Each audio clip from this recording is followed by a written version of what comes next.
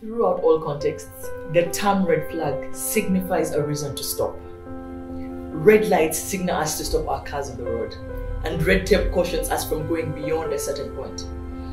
As we experience life, we develop a sixth sense. It helps you trust your gut. And also, learn how to pay close attention to our surroundings, particularly to small details. The more attention you pay to your surroundings, the more aware you become of slight changes and variations, and the more attuned you become with the world and people around you. Like the red flags we're going to talk about today and how to spot them early in the relationship. But first,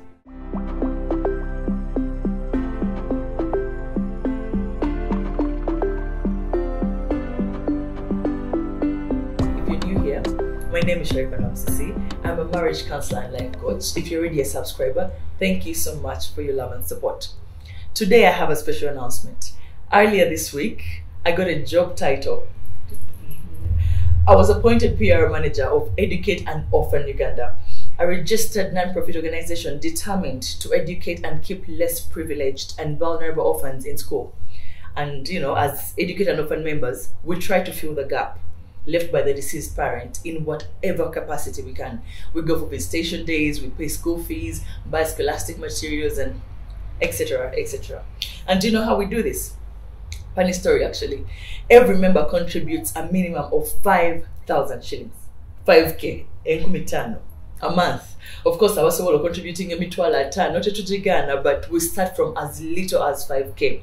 $, that's about $1.5. And with this, we are able to keep the 50 orphaned children we have in school at the moment. As PR officer, I'm responsible for creating awareness, developing and implementing the organization's PR and media relation campaigns. And I'm here to also build its reputation, enhance a favorable image for the organization, for the potential donors and the public. So you'll be seeing and hearing more about this. Please, just bear with me. And I'll leave more details about this at the end of the video. What does a red flag mean in a relationship?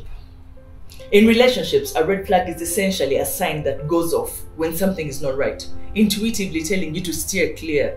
Signs that the person probably cannot have a healthy relationship, and proceeding down the road together would be emotionally and physically dangerous. Red flags give you a funny feeling that something isn't quite right. Kind of like putting a mental pin in a behavior you want to keep an eye on. Sometimes these red flags can be less extreme, less obvious, and might present more as a clue or a hint that there is an underlying problem. But other times, they are crystal clear, like a sign to run for the hills. In most cases, the partner seems fine at first, They be rough on the edges, but their good outweighs the bad. And then boom, their true selves begin to show. And they become plain inseparable. Our biggest mistake when dating someone new is we look at the person through rose-colored glasses. We miss the glaring signs that they're not right for us. And while we can't always see the real face of our partners until a long time has passed, there could be subtle red flags early in the relationship that might indicate they are not relationship material. By now, I'm sure we've all seen these glaring signs before. But whether we ignore them, try to work with them, or walk away is entirely up to us. Today, I am here to tell you which red flags you definitely want to watch out for, plus what we can do about them. Red flag number 1, violent displays. Someone who demonstrates violence towards you, your loved ones, or strangers is a serious red flag. It indicates they have not yet developed a healthy way to properly channel their emotions. Maid, a Netflix series, is a must-watch. In my opinion, it has a very accurate and realistic portrayal of how we downplay red flags and how devastating emotional abuse can be without a hand ever being laid. The truth is, the most damaging abuse can take place before any physical blows land. In some relationships, in fact, no physical blows will ever land. But the toxic environment of violence, fear, control does its own devastating damage. The line from that series that stuck with me the most was, before they bite, they bark. Before they hit you, they hit near you. He just punched through the wall. Don't ignore red flags. They don't go away. Instead, they grow bigger to a point where it gets so hard to handle them. If your partner is sending you red flags, however small, believe them. And then take a step back. Figure out what you need and want in order to move forward into a happier tomorrow. Red flag number 2, unwillingness to talk through issues. When you have a disagreement with your partner, does she or he walk away? Do they block you, shut down, point fingers, and place all the blame on you? Do they throw a tantrum? These are all red flags. I would say the major red flag in a person's behavior that may indicate the relationship won't work is the unwillingness to talk through issues, big or small. All couples have disagreements. That's perfectly normal and healthy, by the way. But it's how you handle those disagreements that can really make or break things. In a good relationship, a couple talks through issues, listens to the other person's point of view, expresses his or her own, and no one needs to win or lose. It's about expressing how something makes you feel and being heard. Communication is key. Red flag number 3. Do they try to change the way you wear your hair, your clothes, or anything else about you that feels like you, and it's making you uncomfortable? Red flag. You say you don't want to go further sexually or consent to physical intimacy and they insist. Red flag. You say you're not available on Sunday, but they push to see them. You're not ready to have them meet your family and friends, but they push it. Another red flag. The list of examples is endless. Point I'm trying to make is be aware of anyone who attempts to cross or push your physical boundaries in innocent ways. Another red flag is you always justifying their bad behavior.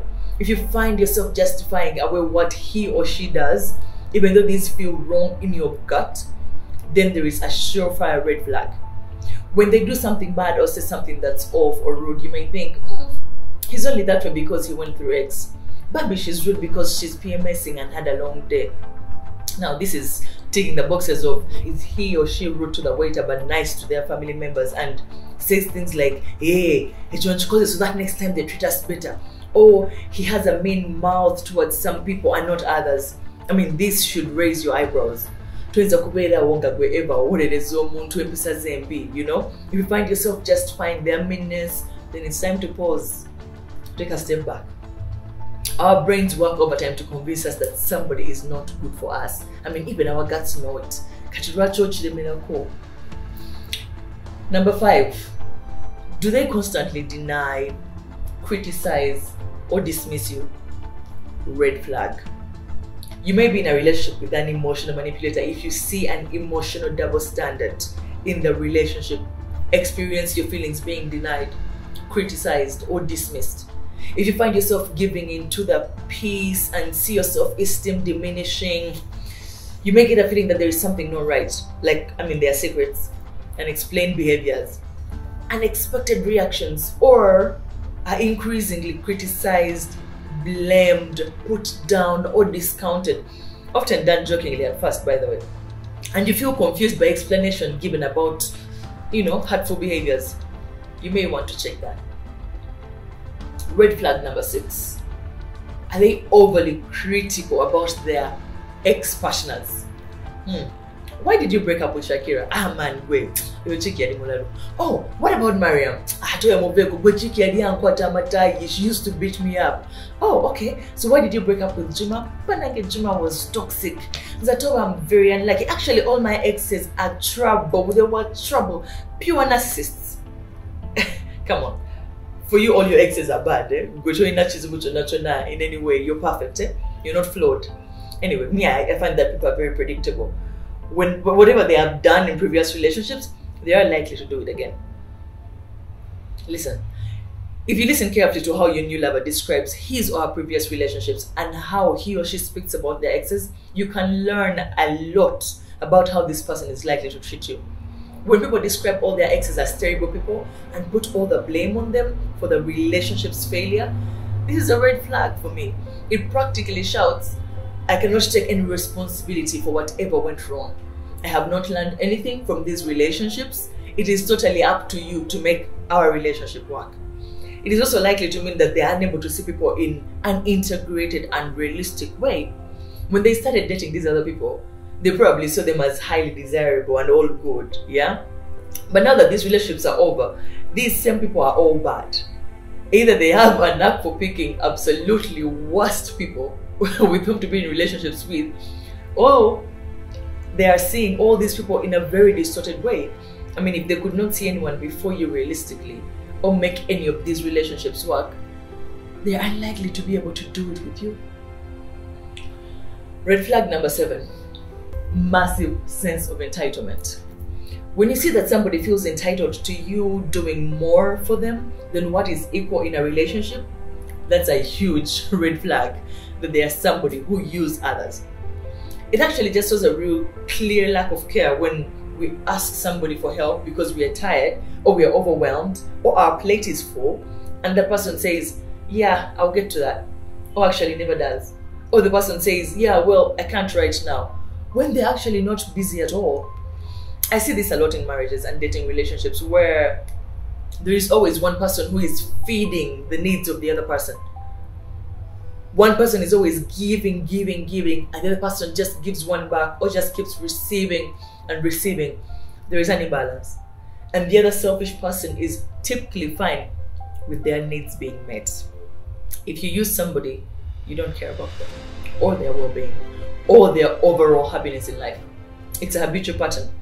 It's almost like life is there to meet their needs and people are just commodities to get things done for them. And to add on that, when you notice that in everyday life, events, conversation, and basic interactions are frequently about that person, where there is constant manipulation and abuse of power over you, do I even have to say it? Red flag. For instance, you could confront the person you're dating about something they did or said that hurt you. Rather than listening to your concern or apologizing, they will manipulate and flip the conversation, telling you all the things you've done to hurt and upset them.